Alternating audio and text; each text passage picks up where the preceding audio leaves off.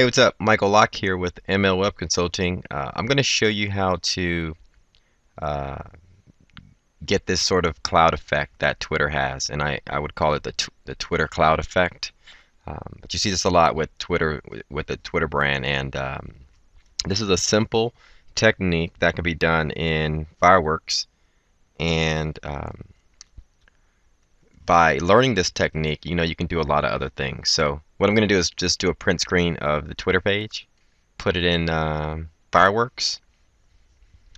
As you see, I have a canvas size of 800 by 400, and all I'm going to do is select with my dropper this background here, this color here, so that it turns my background blue. Alright, I'm going to go ahead and delete that, and what I'm going to do is get this cloud effect that you see in the background here, this little faint cloud effect. Alright, so the first thing you want to do is really simple. You're going to grab your circle tool, and all you're going to do is just draw a circle. It could be black or it could be white. Let's just make it white for now. Okay?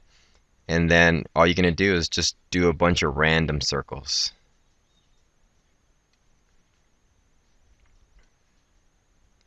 If you hold down, as you do your circles, if you hold down the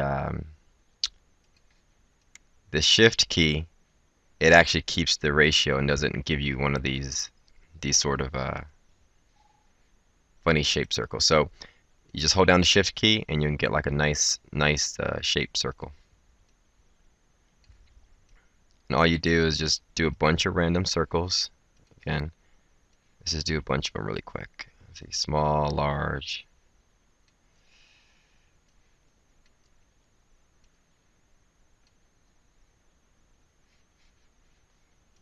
Let's move this one over here so you give it. Let's see. So you're going to do some random circles. And then once you're done there, okay, so you're going to grab your pointer tool up here and you're going to just select them all. You're going to do modify, combine, union. So what it does, it unifies all these different objects into one. Okay? So then you go ahead and get your rectangle tool and just put a little rectangle through here.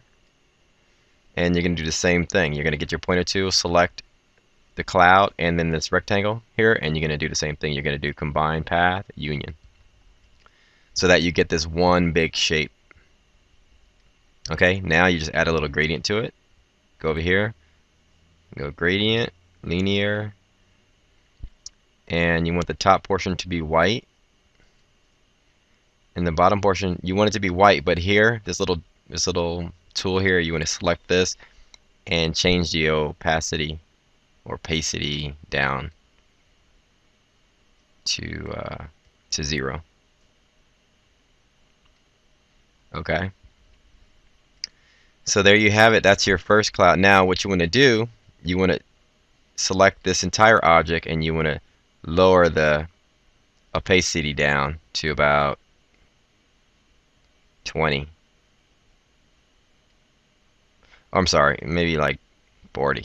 So you just see it a little bit, or 36, or and then what you can do is copy, Control C, and then Control V. So you copy and paste it in here, and then with this tool here, you're gonna flip it horizontally.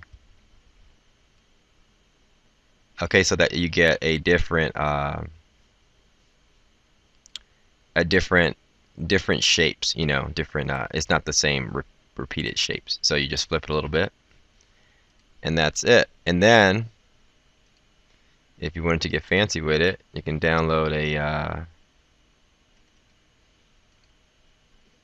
a Twitter PNG file, stick it in there, so you have this sort of, you're getting this Twitter look really quickly done in Fireworks using some of the shapes, the vector tool, and unifying the objects. So that's pretty much it. So that's achieving the Twitter cloud effect in Fireworks.